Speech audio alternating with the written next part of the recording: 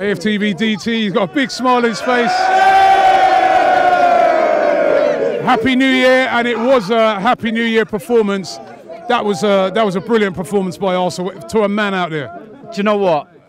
I'm trying to work out who's worse, Manchester United or the United Stand FC. They are dreadful. Seriously, to a man, we stood up today.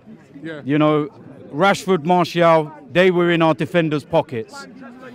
You know, and it's just back to front, the organisation, the way that there seems to be something about us in terms of an identity. Do you know what I mean? That's what we've been saying, isn't it? One of the things under Emery is that we didn't know what the identity is, but we can see already in the 3 games that Mikel Arteta has been in charge, we can see what he's trying to do. Yeah, you can, and you take away the results in the first 2 games, and I know it's disappointment, and we never beat Bournemouth, and we let it slip against Chelsea. But any fan coming out, and if you watch the fan cams on the Chelsea one, we were positive. We were saying we could see something, but we now need to start turning it into victories. And this is the first step. I felt today we were more reserved.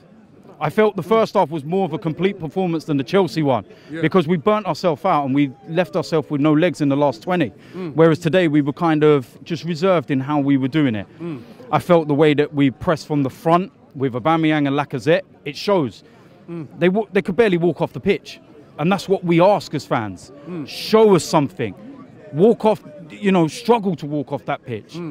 Look like it means something, and it does. And Mesut Ozil again. 3 games since Arteta's took over.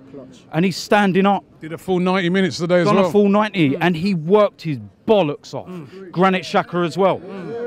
Seriously. You know, Lucas Torreira, Luis, and Socrates. And of course, Pepe. You know what I mean? Pepe. Hey, you know what I'm going to say?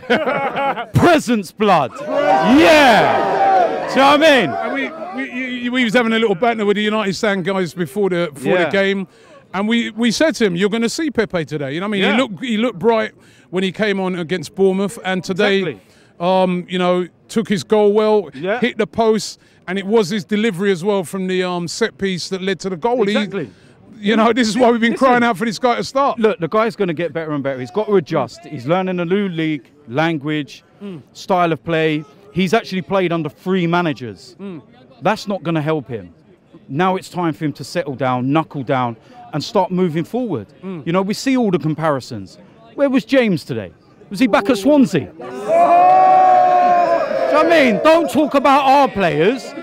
Do you know what I mean? When you've got your bang average fucking footballers there, and you lot have spent over 500 million to be shit. Do you know what I mean? So, listen, at the end of the day, you know, we're unbeaten this year. So ain't it? But look, it's a great start. It's a brilliant start, and like I said, we've got that 3 points now, and we need to build. I think it's nice that we got a bit of a break because we've got the FA Cup now, so it gives a chance to maybe play some of the youngsters, give them a little run out. Take it seriously, because I would like to go far in the FA Cup. It's been good to us, but it's nice mentally as well. It's a nice little break, but then we have to carry this on. As soon as it's done, we've got Crystal Palace away. That ain't going to be easy, is it? No. So we have to do that. But positive starts. I'm seeing an identity, and I'm seeing a structure, and I'm starting to see the old Arsenal back. But take it one step at a time.